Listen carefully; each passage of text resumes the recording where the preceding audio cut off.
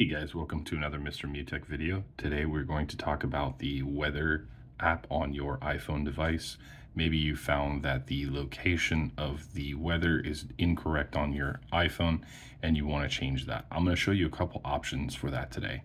So the first thing we're going to do is open the weather app on our device, and you're going to automatically have your location in there based on what iPhone thinks the area is that you're located.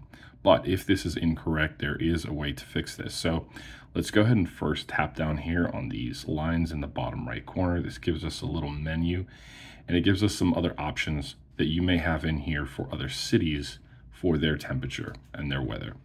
So if you want to delete those or remove those, you can do that easily up here. So you tap the three dots and you'll see an edit list option.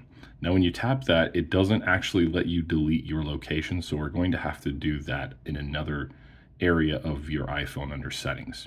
But if you do have a city already set and you just don't want it in there anymore, you can absolutely delete that. So we'll go ahead and remove Tampa here. So now what we want to do is change our location. So go ahead and tap done here.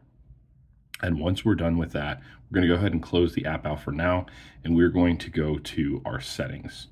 Now, once you go to settings, you're going to want to scroll down until you see the weather app, and that should be here under this section.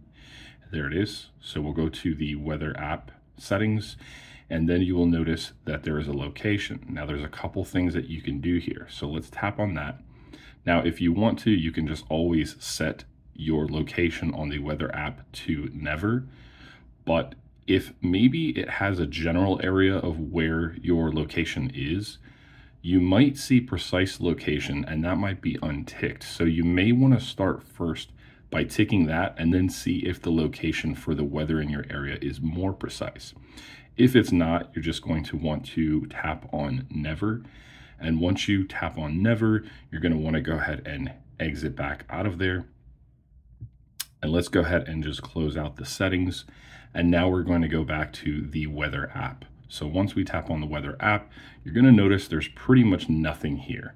So we're going to want to go ahead and just set a location. So let's just go ahead and add back Tampa again. And what you'll notice here now is that we can add Tampa. And Tampa will just kind of be like your default settings for location. So you want to go ahead and add that after you've done that there. And you'll notice now in your list, I just have Tampa back in this list actually. And we're just going to tap on that. And anytime we close out our weather app and we reopen it, we're just going to notice that it defaults right back there to Tampa. So hopefully that helps you. That is a workaround that you can use if the location is just not working properly on iPhone.